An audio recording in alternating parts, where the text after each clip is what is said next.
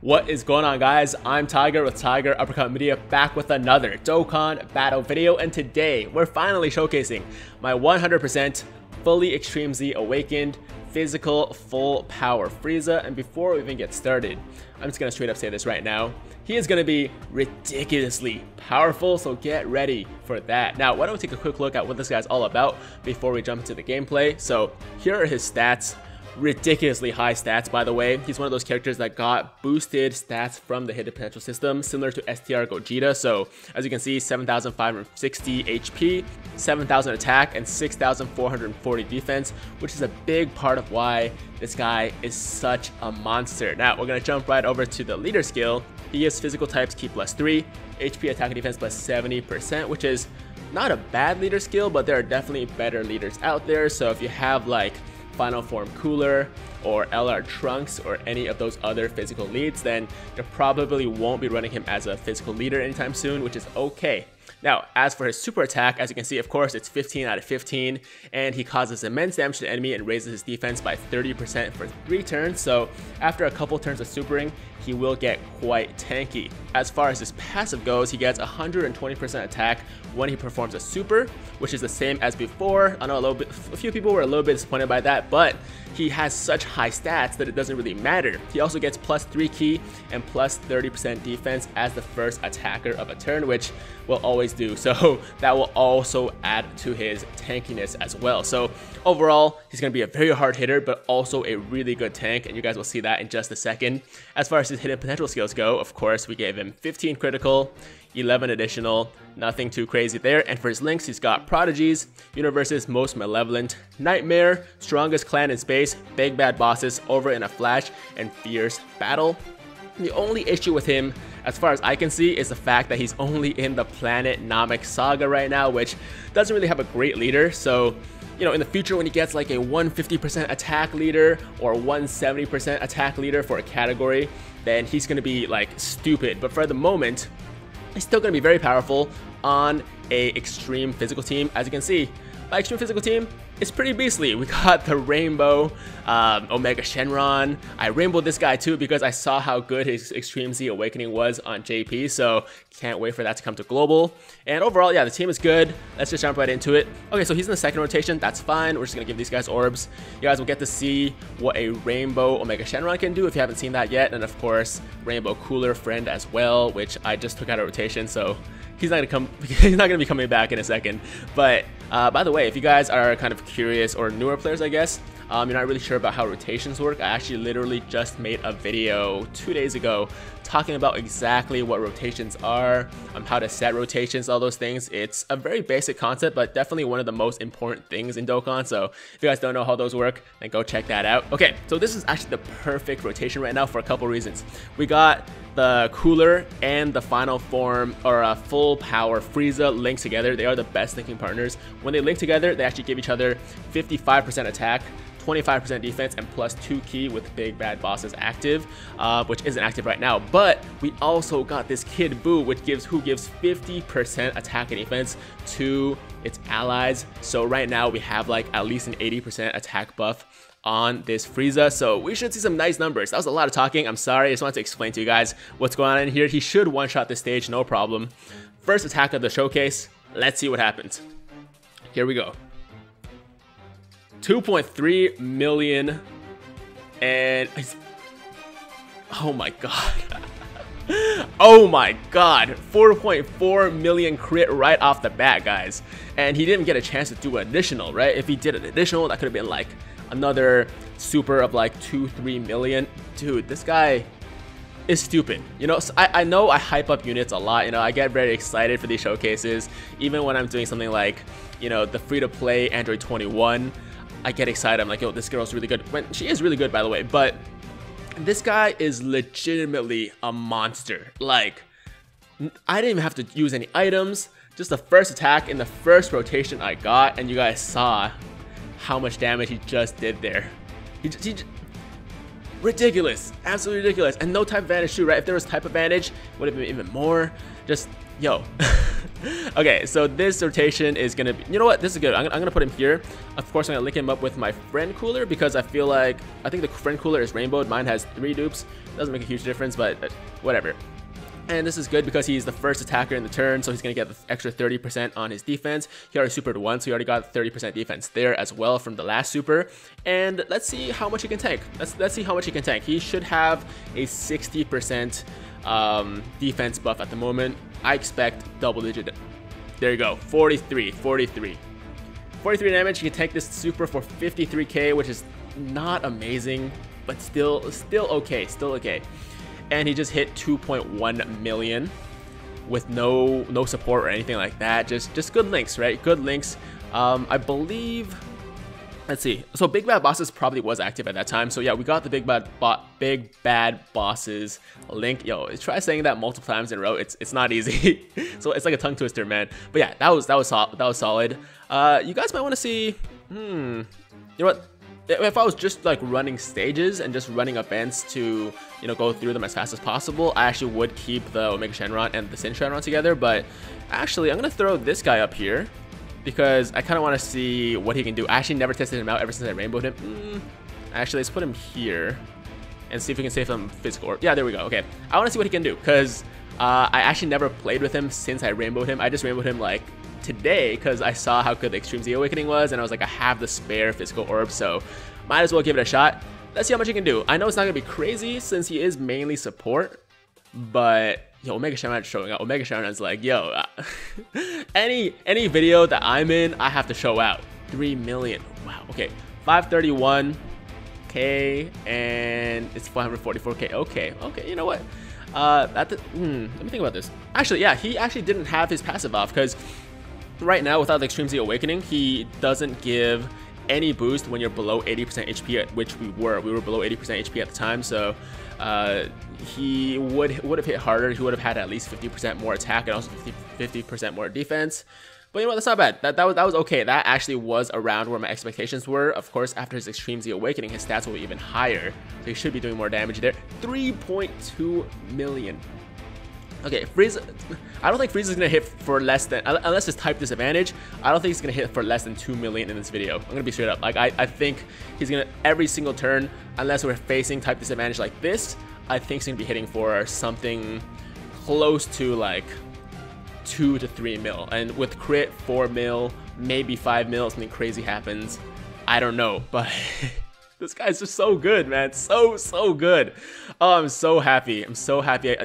The Extreme Z Awakening came out. I'm so happy I got it done as soon as it came out, and I just can't wait to play with him more, man. I'm gonna be running Extreme Physical a lot more now too, even though I mean it's always really been one of my favorite categories. Seriously, it really has always been one of my favorite categories. So let's see if he can one-shot him here. That would be ideal. Let's see what happens here. But Extreme Physical has always been one of my favorite categories. I just really haven't had much reason to run it. And did I say categories? No. Extreme Physical has always been one of my favorite teams. One of my favorite extreme teams. 120 teams, that is. It's not category teams. I don't know how many times I said categories back then, but I meant Extreme Physical or Extreme Team in general, or like 120 team.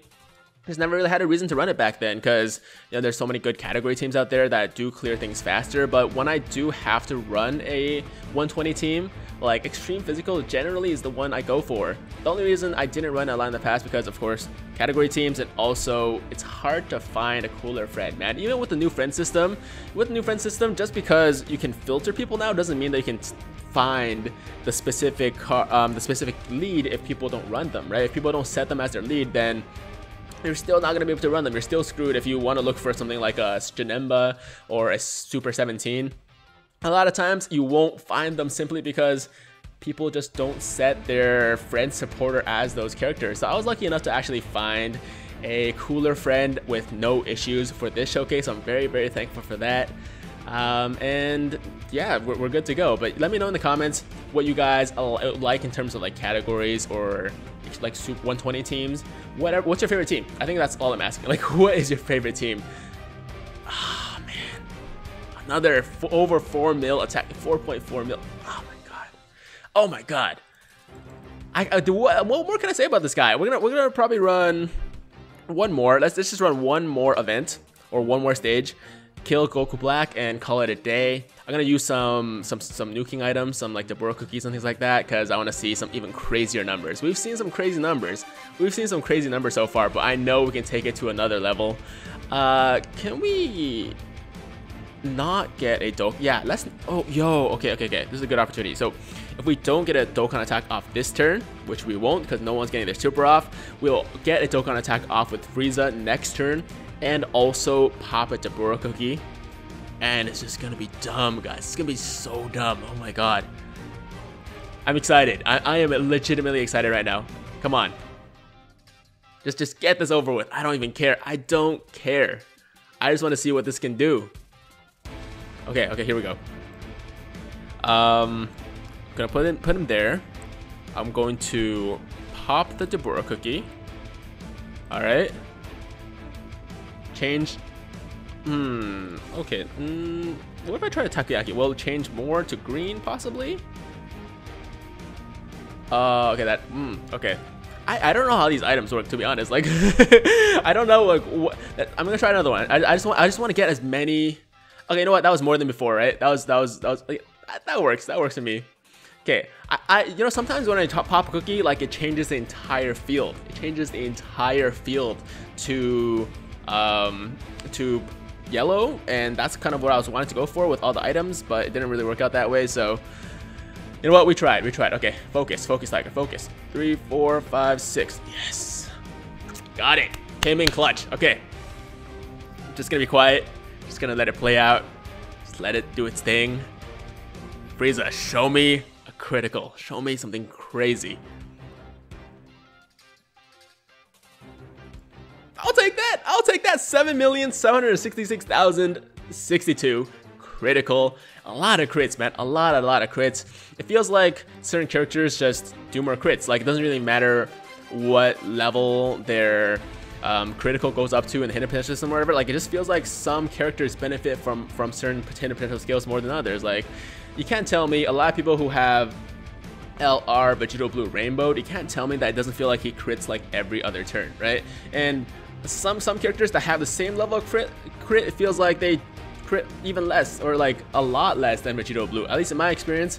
I know it could just be like a conspiracy theory, it could just be like bias, right? But I feel like LR Vegito Blue just crits a crap ton, and I feel like there's something built into the game system or in the game files where it's like, yo, certain characters might get more of a benefit from certain hidden potential skills. So that's just me.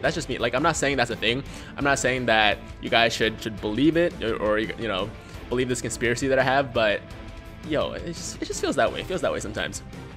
And yo, if you guys have been watching me for a while, I'm sure you've heard me talk about that a lot in these showcases, but I just like to put that out there once in a while. Taking double-digit damage, which I'm not surprised by. Double-digit damage, of course, because he gets 30%. Oh, wow.